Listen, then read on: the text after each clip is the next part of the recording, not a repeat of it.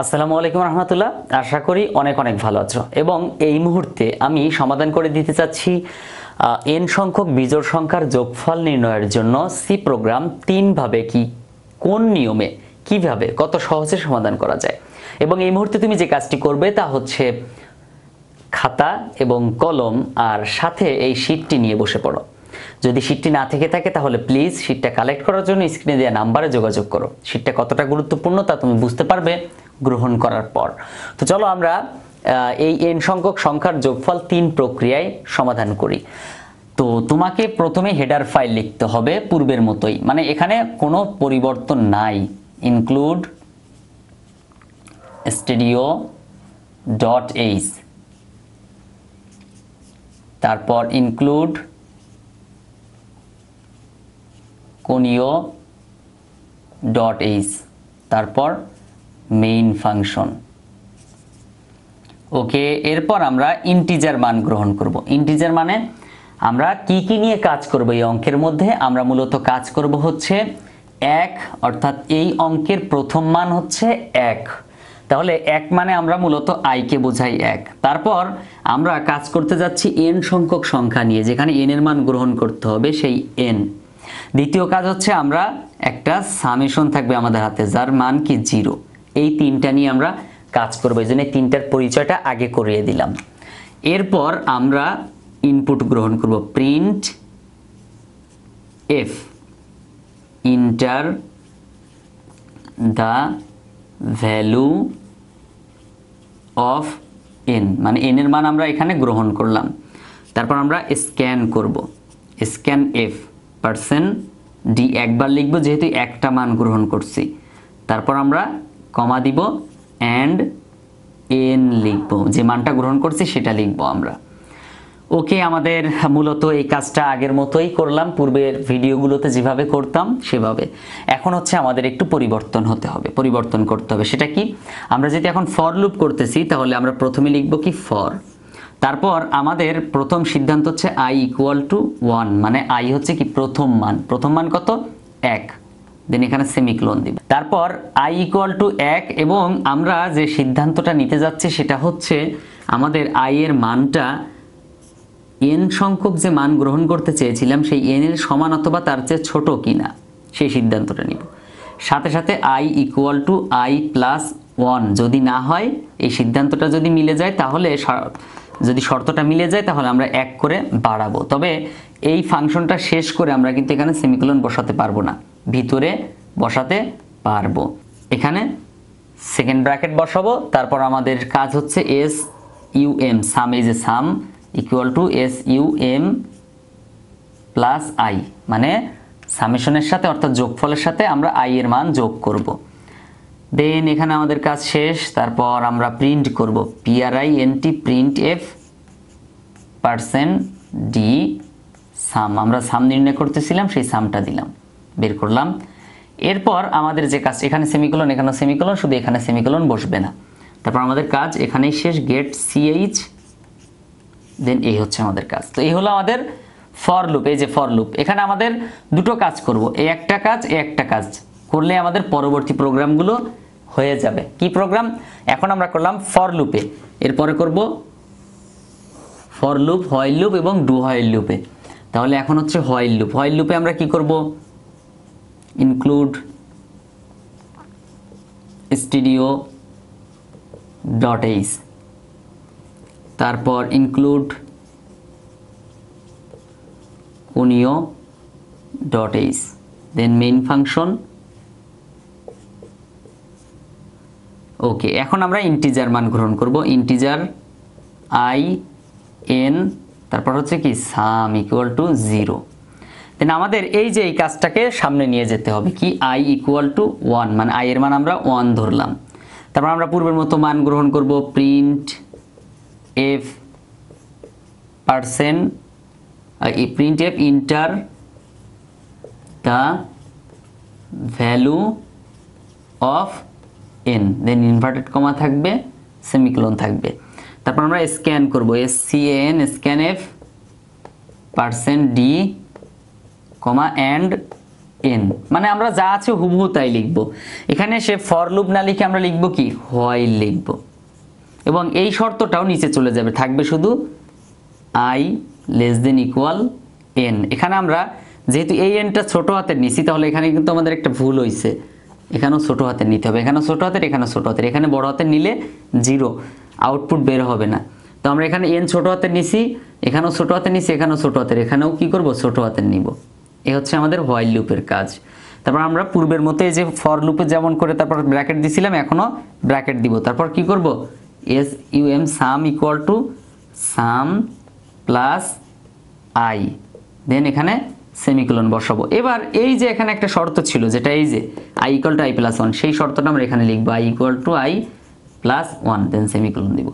তারপর আমরা এই যে সেকেন্ড ব্র্যাকেট শেষ করলাম। এখন লাস্টের যে কাজটা সেটা করতে হবে, প্রিন্ট f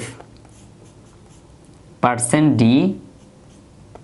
সাম, ব্যাস সবগুলোর কাজ একই রকম, খালি মাথার মধ্যে একটু রাখতে হবে যে কোনটা কিভাবে শেষ করলাম এবং শুরু করলাম। সূত্র মনে থাকলেই কিন্তু হবে, কাঠামো মনে থাকলেই হবে। এবার চলো আমরা ডু হোয়াইল লুপে কাজ করি। ডু হোয়াইল লুপে নিশ্চয়ই তুমি পারবে, এবং তোমার পারারই কথা, কারণ এর আগের ভিডিও তুমি যদি দেখে থাকো তাহলে এটা তুমি অবশ্যই পারবে। ইনক্লুড stdio.h, তারপর include conio.h, then main function, তারপর আমরা ইন্টিজার মান গ্রহণ করব। কি কি ইন্টিজার মান গ্রহণ করব? এই যে এখানে যা লিখেছিলাম তাই লিখব, integer i n some equal to 0, এভাবে আমরা মানটা গ্রহণ করব। তারপর এই যে i ইকুয়াল টু 1, এখানে যা যা লিখেছি এটার সাথে অনেকটা মিল আছে। Print F enter the value of n, scan করব, scan F %d and n, n এর মধ্যে রাখলাম। এবার আমাদের এই হোয়াইল লুপ না লিখে শুধু এখানে একটা ডু লিখব। তারপর আমাদের কাজ হচ্ছে এই যে ব্র্যাকেটটা দিব, দেন আগের মতোই সাম equal to some plus i লিখব। তারপর আমরা i equal to i plus 1, মানে 1 বাড়াবো। তারপর আমাদের ব্র্যাকেটটা এখানে শেষ। এবার এই যে হোয়াইল লুপটা এখানে ছিল, এখন নিচে চলে আসবে হোয়াইল লুপ। হোয়াইল লুপে কি লিখেছিলাম? i less than equal n, তবে এখানে সেমিকোলন বসাতে হয়। ওকে, ডান। এখন আমরা প্রিন্ট করব, প্রিন্ট f %d সাম, আমরা সাম নির্ণয় করতে চাচ্ছিলাম, দেন গেট ch, দেন এই হচ্ছে আমাদের কাজটা শেষ। এই হচ্ছে আমাদের n সংখ্যক বিজোড় সংখ্যার যোগফল নির্ণয়ের জন্য সি প্রোগ্রাম তিনভাবে কিভাবে সমাধান করতে হয় তার প্রক্রিয়া। এবং এখানে সামান্য কিছু ব্যবধান, সেটা হচ্ছে এই হোয়াইল লুপটা চেঞ্জ হয়ে নিচে চলে যাবে, আর আমাদের এই যে শর্তটা, মানে এখানে শর্তটা এখানে আসবে, আর এখানে শর্তটা ওই যে উপরে চলে যাবে। এই হচ্ছে আমাদের মূলত কাজ, আর বাকি সব পূর্বের মতোই থাকে। তো দেখা হচ্ছে পরবর্তী ভিডিওতে, ততক্ষণ পর্যন্ত ভালো থেকো। আসসালামু আলাইকুম রহমতুল্লাহ। যারা ভেবেছিলে আইসিটিতে ফেল করবে, তারা এখন আইসিটিতে A+ পাবে ইনশাল্লাহ। কারণ আইসিটির সকল ক্লাস, সকল লেকচার শিট এবং বোর্ড প্রশ্ন থেকে শুরু করে সকল সমস্যার সমাধান, প্রত্যেকটা টপিকের উপর আলাদা আলাদা ভিডিও এখন তোমার হাতে। আইসিটি শিট নিয়ে বারবার বলা হয়, আমি এই ভিডিওতে একটু কনফার্ম করে দেই যে আসলে আইসিটি শিটটা কেমন বা কি। আজকে তোমার ক্লাসে স্যার বলে দিল যে চট্টগ্রাম বোর্ড 2017 সালের অঙ্কটা করে আসবা, আগামীকালকের পরীক্ষায় থাকবে। তুমি এই উত্তরটা কোথায় পাবা? কে তোমাকে বুঝিয়ে দেবে? হয়তোবা তোমার প্রাইভেট পড়ার সক্ষমতা নাই, বা তোমার আশেপাশে টিচার নাই, রাত্রে শুনতে পাইছো যে এই প্রশ্নটা আসবে, তাহলে এখন খুঁজেও পাইতে গেলেও কিন্তু 1-1.5 ঘন্টা একটা ব্যাপার। মনে করো পরীক্ষার 1 ঘন্টা আগে তুমি জানতে পারছো, কি হবে? তো এজন্য দেখো, যদি তুমি চিন্তা করো যে লেকচার শিটের 2 নাম্বার পেজে একটু যাও, 4 নাম্বার লেকচার শিট, এবং সি প্রোগ্রামিং এর উপরে লেকচার শিটটা 4 নাম্বার, এরকম প্রত্যেকটা অধ্যায়ের উপর একটা একটা লেকচার শিট আছে। তো এই লেকচার শিটের মধ্যে দেখো সুন্দর মতো স্ক্যানার সিস্টেম দেওয়া আছে, প্রত্যেকটা লেকচারের উপর, যেমন লেকচার 5, 6, 7, 8, 9, প্রথমে আমি কিন্তু যোগফল নির্ণয়, গুণফল নির্ণয়, মানে প্রত্যেকটা একটা পার্ট আলাদা করে দিয়েছি, একই রকম নিয়মের গুলো, যেমন যোগ বিয়োগ গুণ ভাগ এগুলো একসাথে আলোচনা করছি। প্রথমে আলোচনা করছি এই যে লেকচার 2, লেকচার 3, লেকচার 4, এভাবে আলোচনা করছি। তো দেখো এই যে লেকচার 2 এর ক্ষেত্রে দেখো লেকচার 2টি সংখ্যার যোগফল নির্ণয়ের জন্য অ্যালগরিদম ফ্লোচার্ট নির্ণয়। তো এখানে পাশে কিন্তু কিউআর কোড দেওয়া আছে, তুমি যদি স্ক্যান করো তাহলে এই ভিডিওটা চলে আসবে, মানে এই অঙ্কটা বুঝাই দিছি, ভিডিওতে বুঝাই দিয়েছি ইউটিউবে। তো তুমি খুঁজে পাবা কোথায়, এখানে স্ক্যান করলে ভিডিওটা চলে আসবে। স্মার্টফোনটা হাতে নিলাম, কিউআর কোড একটা সফটওয়্যার দেওয়া আছে, সফটওয়্যারটা হচ্ছে এই যে, এই সফটওয়্যারটা তুমি দেখতে পাচ্ছ, সফটওয়্যারটা একটু দেখে নাও, এই সফটওয়্যারটা তোমার কাছে অবশ্যই আছে। তো এখন তুমি কি করবে, এই কিউআর কোড এখানে ধরবে, এই যে আমি ধরলাম, অটোমেটিক এই যে গো টু ওয়েবসাইট, ওয়েবসাইটে চলে গেছে, দেন ইউটিউবে, এই যে ইউটিউবে চলে গেল, তারপর কিন্তু ভিডিওটা এই যে চালু হয়ে গেছে। আসসালামু আলাইকুম রাহমাতুল্লাহ। লেকচার 10 কুমিল্লা বোর্ড 2019 লেকচার 10 এর উপর ক্লিক করো, তাহলে তুমি এখানে এই যে কিউআর কোড পাশে দেওয়া আছে ছোট, এই কিউআর কোডের উপর তুমি ক্লিক করো, মানে কিউআর কোডের উপর তোমার স্ক্যানারটা ধরো মোবাইলের, দেখবা যে অটোমেটিক ভিডিওটা চলে আসবে ইউটিউব থেকে, তোমার খোঁজার প্রয়োজনই নেই, লেকচার 10 নামেই চলে আসবে, তাহলে তোমার কিন্তু খোঁজাখোঁজির একদম প্রয়োজন নেই। তো এই লেকচার শিটের মধ্যে এছাড়াও কিন্তু সব সমস্যাগুলো সমাধান করা আছে, যেমন সি প্রোগ্রামিংগুলো নির্ভুলভাবে দেওয়া আছে, ফ্লোচার্ট নির্ভুলভাবে দেওয়া আছে, অ্যালগরিদম নির্ভুলভাবে দেওয়া আছে, এবং কালারিং করা সুন্দর মতো সাজানো গোছানো, এভাবে আইসিটি পুরো বইয়ের উপরে কিন্তু লেকচার শিট তৈরি আছে। সো তুমি যদি চাও পুরো বইয়ের লেকচার শিট নিতে পারো। তো এজন্য এখনই কি করতে হবে, স্ক্রিনে দেওয়া নাম্বারে যোগাযোগ করো এবং লেকচার শিটগুলো কালেক্ট করে নাও, তাহলে আমি আশা করি তোমার মানে আইসিটি নিয়ে কোনো চিন্তা করা লাগবে না, প্রাইভেট পড়তে হবে না কখনো, সিম্পল বিষয়, জাস্ট ভয়ের কোনো কারণ নাই।